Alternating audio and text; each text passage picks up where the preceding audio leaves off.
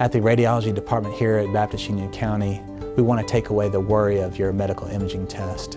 We want to walk with you through the process, from the time that you start at admissions, through the time that you work with the technologist to perform the exam, to the point where the expert interpretation is given to your doctor and the results are given to you. A radiologist is a medical physician. After a 4-year undergraduate degree, radiologists go to medical school for 4 years. After completing medical school, we complete a specialized 5-year radiology training program. This training program is specifically using medical imaging in different diagnostic and interventional ways to make medical diagnoses and to treat patients. Typically after that 5-year residency, most people will do an additional 1-year fellowship training program in a different subspecialty of radiology. Certain types of technology imaging we use are X-rays. X-rays have been around since the turn of the 20th century when Dr. Rankin first held his hand up to an X-ray tube and it created a picture of the bones in his hand.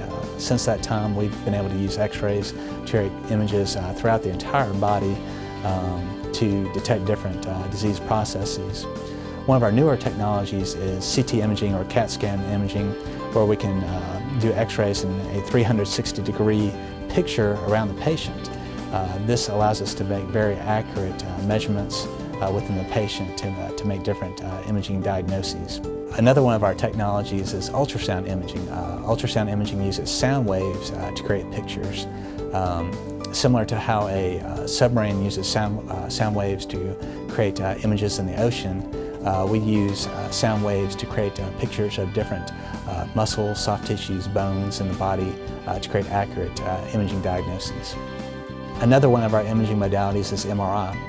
MRI uses water molecules to look at the human body. Specifically, water protons spin within a powerful magnet to create pictures ranging from different joints within your body to imaging of your spine to imaging of your brain. Imaging 3.0 is our adaptive strategy that creates value for both the patients and their doctors by actively participating in their medical care. We ask important questions such as, number one, is the imaging test safe? Are we using the lowest radiation possible for this test? Examples of this is we participate in the the ACR CT low-dose registry to make sure that we're using the lowest dose possible to detect lung cancers within the body. The second is the test necessary? Do we really need this test? What information will it provide? Number three is our care coordinated? Is my results going to get back to my referring physician? Is it going to get back to my specialty doctors?